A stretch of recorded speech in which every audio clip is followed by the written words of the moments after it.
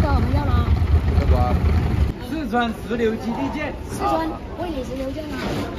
大家好，我是小六。大家好。这边呢5点钟天亮，5点半钟呢瓜农已经拉瓜来市场这边排队过账了啊。你们看，后面很多还在等着排队。那边还有个大哥穿短袖，我真佩服他。这边昼夜温差大啊，白天30多度，早上晚上都是10度左右，反正早早起来就觉得冷。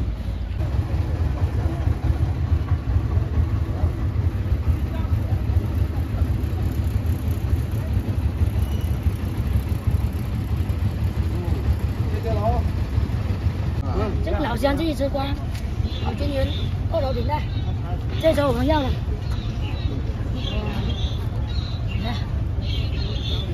新鲜不新鲜，我们就看这个瓜地，但是寄到大家手上呢，这个瓜地会有一点点黏呐。这里的话是比较新鲜，水分比较足的。三唱。它这个怎么去皮呀？啊？它这个怎么去皮呀？有，它等一下我空车回来的时候啊。哦，空车回来就去皮是吧？就是条上面有那个果一起啊。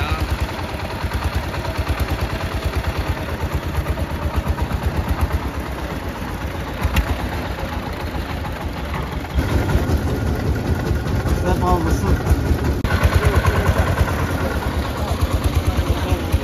这瓜。这瓜可以，这瓜我们要了啊。这瓜。50度也不能啊。但是这种裂口我们不能要啊。没有裂口，有裂口就这种我们不要啊。这种裂口的。裂口不能发货。这种一摔一下就直接会裂口。对，虽然它很黏，但是裂口不能发货。要了，拉到这里啊。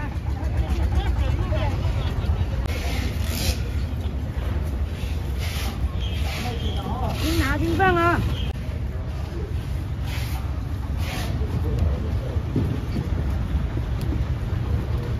这些瓜呢都是，我们收的都是百家果，因为这边的瓜农的话就是每个人家里面10亩、10几亩、20亩、30-40亩都是这样子摘过来的啊。反正来多少，看到合适的就收多少啊。像这个偏小了，然后这个呢，这个皮很花很斑，这2个我们就挑出来啊。这边都是2个老人在家，他家里面的瓜的话，他也是分批成熟，所以说一天就摘个1-2颗过来。其实我们挑吧，好像又对小农又不好，对瓜农也不好，但是不挑吧，对大家也不负责任是吧？有时候挺矛盾的，真的。你看我儿子，他来这里，他变成水果品控了，学了很多东西哦。他说人家每个阿姨过来，或者那时候叔叔过来的叫老板了。他说我在这里我都不想回去了。真的挑得很吧，对不起瓜农；挑得不很吧，对不起客户，真的有点非常矛盾啊。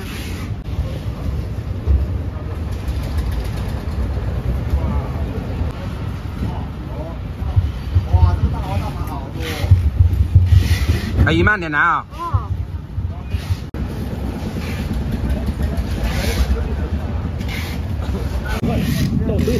倒对好了。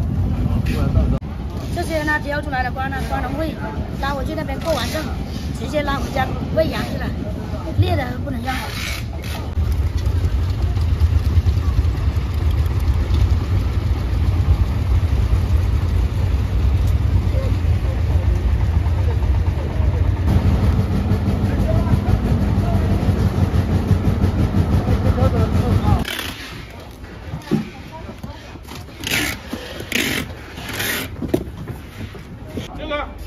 这个咸菜，你们回去都玩几天？这个对，这个是我的最爱，我跟你说。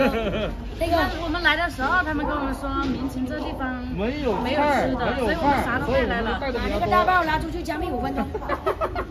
好，这个留给你啊。外婆家还有那个柴火鱼，我的最爱。哇，谢谢小大哥啊。没关系没关系。这柴火鱼真的。那我们要回点礼给他。回礼吧。拿瓜。现在他就只剩下2个，他们要回去了，对，我们先回去。所以说我们这边的话就打包一点瓜带走哦。就不用箱子了吧？直接就在树上啊。用箱子可能可以装多一点。不用。是要箱子的，装不了多少，我们就装几个，然后剩下的就寄这里可以放啊。来这里，我知道了。多放一点啊。什么送礼的，我就送这个给你吧。就送这个就可以了。那个瓜王的送给你了。我那个水放在后面。没有什么，就送这个。来，我来帮你把那个水拿出来。那我们就是流过了吗？下次见啊。四川石榴基地见。四川为你石榴见啊。有一路平安啊！拜拜。拜拜。开慢点啊！